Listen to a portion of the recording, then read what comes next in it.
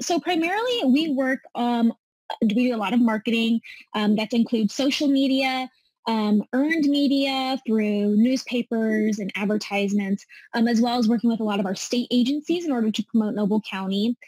So in 2019, we went through a rebrand. And we rebranded as Visit Noble County, previously Noble County CVB. And along with that came targeted audiences for us. We learned that our target audience is people aged 49 and up who are traveling without any kids. They're caring foodies, nature lovers, and they really just want to unwind and enjoy the quiet that Noble County has to offer.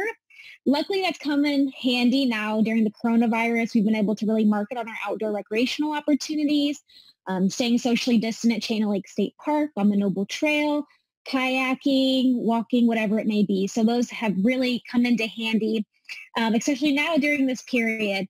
So we work with Propeller Marketing out of Fishers, and they determined our brand slogan, Be Where Nature Rejuvenates You. So it's really the key theme for everything we've been doing over the last about year and a half.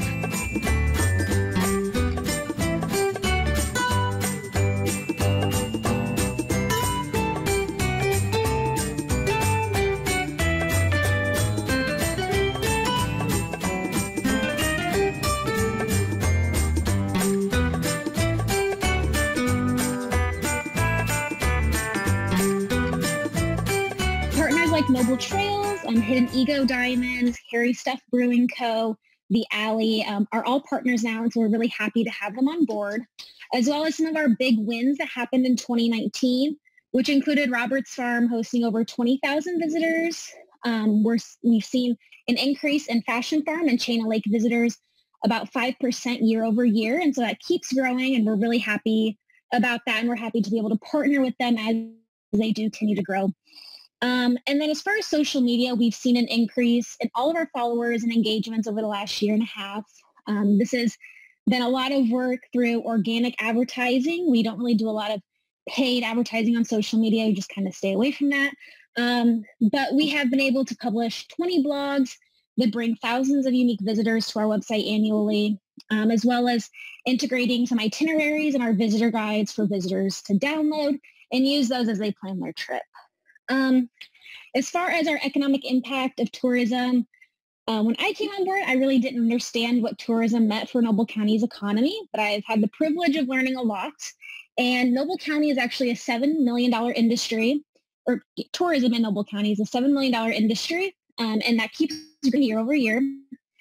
We collect innkeeper tax, so 5% of a visitor's stay at an overnight accommodation is what help funds our office, and so that is what we get to help us advertise and market our destination.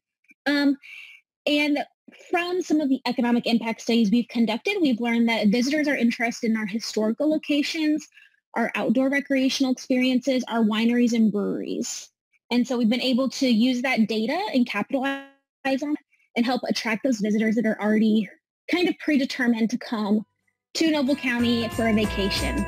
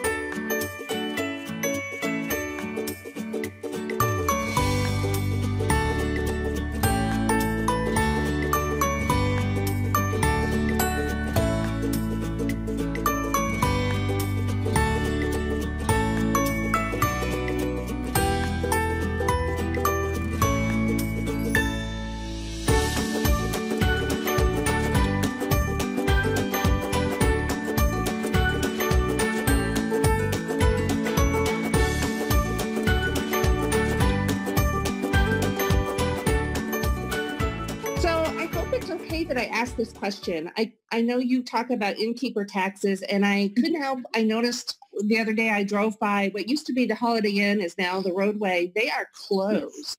How is They that are impacting closed. you? So we've had some interesting relationships with the owners of the Roadway Inn. Currently, right now, they are closed for renovations. They're trying to regain that Holiday Inn status. And so they'll be closed for a few months in order to upgrade their lobby, beds, and rooms.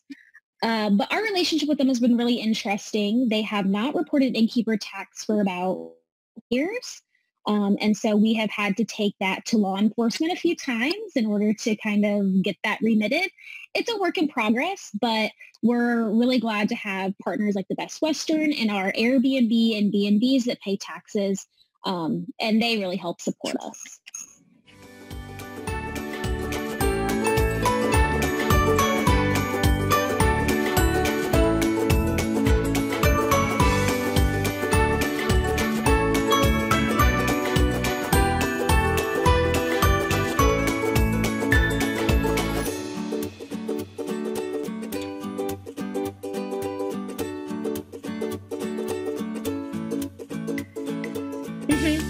So the Airbnb platform collects the tax from the tenant. So whoever stays pays a 5% tax. It costs nothing to the property owner. That's just what the stayer pays. And then Airbnb remits that to the state, who then remits that down to county levels. So it's been a little confusing at first. There was definitely some hiccups. We're only 6 months into the Airbnb remittance process, but starting to kind of work that out. And we've seen a good impact from them. We receive checks every 6 months from the state, from our Airbnb collection. And it does make a difference. I think at this point, every little bit helps.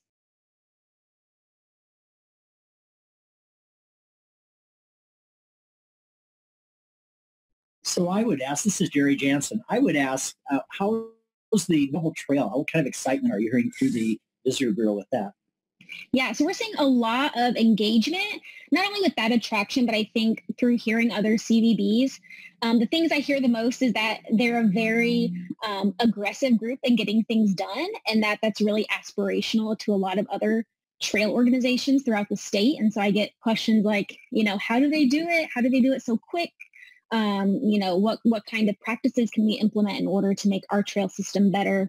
So it's really encouraging to hear those things, but we've seen a lot of biking tourism come out of this. So a big community of bikers who want to come and go from city to city. And they're even, connecting up to LaGrange County and seeing how they can hop off Noble, get to LaGrange. So that's been a really big market for us. And we're hoping to better tap into the biking, hiking and walking market through this year.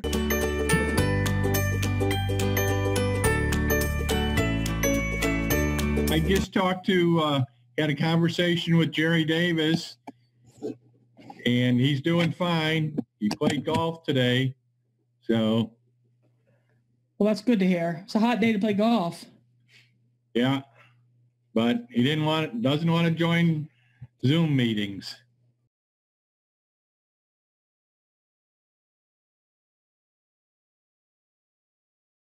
I have one. I want to thank Donna for an incredible year, and I'm really. I can't tell you how sorry I am to see her turn this thing over to me.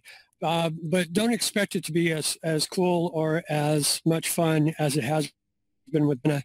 And I know that you'll all join me in giving her a round of applause while you're just sitting. Applause. Woo-hoo! There we go. All right. Great job, Don. It's big. No, it wasn't me, guys. It was everybody. I mean, I couldn't have done it without every Rotarian out there. So, I mean, tons of support from you guys, tons of support from my board, tons of support from past presidents. So it wasn't just me. It's a team. We're a village. We can do it. And I do need to know your hat size so that I can get the crown made to the it has to fit properly. All right.